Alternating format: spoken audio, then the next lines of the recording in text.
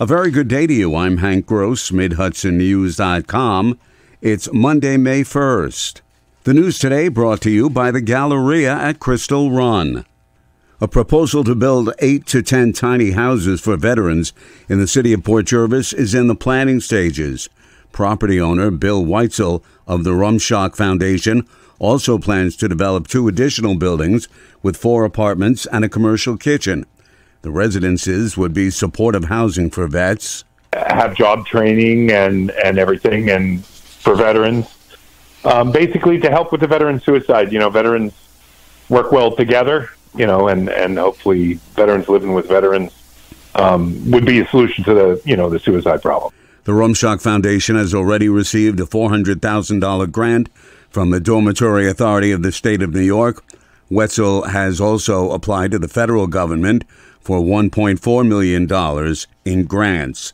Kingston is also working on a proposal to develop tiny homes in that city. The Monroe Village Board failed to approve the annual budget at a Friday evening meeting amid a dispute over the mayor's salary. The proposed budget included a controversial 134% salary increase for the mayor, bringing the annual salary for the position from $32,000 a year to $75,000 a year. 2 trustees voted in favor of the budget, which included the salary increase. 2 voted against it, creating a tie that required Mayor Neil Dwyer to vote. Dwyer chose not to cast his vote for or against the budget and recused himself. The mayor's recusal resulted in the budget failing, and consequently the tentative budget will be adopted for the upcoming fiscal year. It was in 2014 that the carcinogenic chemicals PFOS and PFOA were found in Washington Lake, the city of Newburgh's water supply. 2 years later, a state of emergency was declared, and the city was connected to the New York City Catskill Aqueduct, with the state picking up the tab. The State Department of Environmental Conservation continues to pressure the federal agency to remediate the problem, which came from firefighting foam discharged at the Stewart Air National Guard Base, says Sean Marr, Executive Deputy Commissioner of the DEC. Primarily, we need to see a treatment system installed on Recreation Pond that will address the flow of contamination from that site. We know that DOD had put an interim system on that was not adequate for addressing that flow of contamination, and that's why we continue to press them to ensure that action is undertaken and contamination is addressed. And it has taken time, but the state has been pressing them every step of the way. The DEC says an agreement with the DOD to also address off-site impacts of drinking water supplies in the city of Newburgh, the towns of Newburgh and New Windsor, and reduce continued threats to the environment. The race for Wallkill Town Supervisor this November will pit Democratic Councilman Neil Meyer against incumbent Republican George Serrano. Town finances are the key issue in the campaign, and Meyer suggests the current system is not working. The town is lacking in policies and procedures as well as internal controls, which have led to a very chaotic environment and a lot of waste in terms of taxpayer money. Thousands, hundreds of thousands of dollars just being wasted, and we need to fix it. Meyer says the town has overpaid on its payroll hundreds of thousands of dollars over the last few years. The state controller's office continues an in-depth analysis of the town's financial operations. Serrano says any issues brought to his attention from past years are being corrected. More news right after this. Find over 100 retailers allowing you to spend hours shopping safely at the Galleria at Crystal Run. Enjoy the big brands and the diverse selection of family-owned stores all in one location.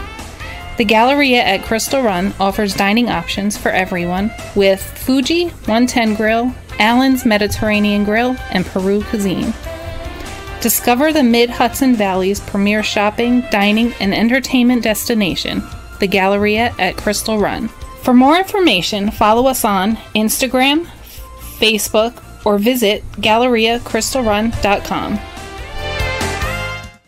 Minisink is the last town in Orange County where Republicans caucus to select candidates for the general election, and 2 women are vying for the town supervisor's line in November. Current supervisor Ralph Ford is retiring after 10 years on the job, And Councilwoman Barbara Clifford and town resident Charlene Bentley will be on the May 9th party caucus seeking to win the nomination. Clifford has been a councilwoman for 10 years, previously working for the state Senate. The Ulster County Republican Party fielded only 12 candidates to run for 23 seats on the county legislature, and now 2 of them have been disqualified in court over petition challenges. Legislator Craig Lopez, District 14, and Jared Keplinger, a candidate for District 8, were tossed off the ballot. Lopez will be removed from the GOP and conservative lines. But County Republican Chairman Ken Runk is banking on Lopez remaining in contention. He says they're circulating petitions for the independent line for Lopez. That Runk did not even bother to provide legislator Lopez, his party's endorsed candidate, and a colleague in the legislature with legal counsel for the hearing speaks volumes, says County Democratic Chairwoman Kaylee McKenzie. The Newburgh Community Land Bank has been awarded $1.8 million by the Housing Trust Fund Corporation and State Homes and Community Renewal. The funding was granted after a competitive application process open to all New York State land banks as part of the Land Bank Initiative Phase 2. The nonprofit organization partners with city government to strengthen the community by acquiring, stabilizing, and facilitating the redevelopment of blighted and abandoned properties, returning them to productive use and growing local property taxes. The park and ride lot in Central Valley got a little sprucing up with the planting of a red sunset maple tree. It was in honor of Arbor Day.